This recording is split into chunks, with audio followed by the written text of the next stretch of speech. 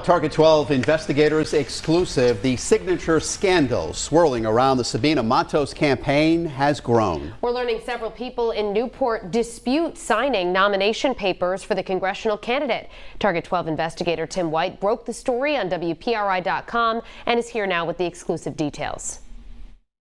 A candidate needs 500 certified signatures to make the ballot, but several people tell me they never signed the document despite their signatures appearing on Matos's nomination papers. Christopher Roy's name appeared on nomination papers for congressional candidate and Rhode Island Lieutenant Governor Sabina Matos submitted to Newport City Hall last week. When Target 12 texted him an image of the document, Roy replied, "No, that is not my signature." It was the same story for LeJourney King of Newport, replying in a text, "LOL, heck no."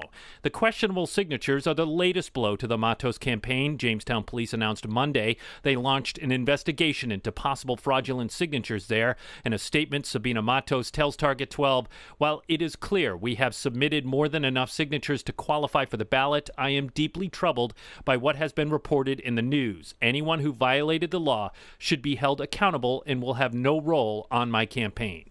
Target 12 reached another Newport resident who spoke on behalf of her mother, Leslie Beret. After reviewing an image of the signature, she wrote in a text, "I can tell you for a fact that is not my mom's signature. It's too sloppy to be hers." The paperwork in Newport and Jamestown was submitted by a Matos supporter named Holly McLaren. McLaren did not return a call for comment. 15 candidates, including Matos and 12 other Democrats, submitted enough signatures to make the ballot for the September primary. Anyone who wants to contest nomination paperwork has until 4 p.m. Wednesday to file a complaint. With the Target 12 investigators, Tim White, 12 News.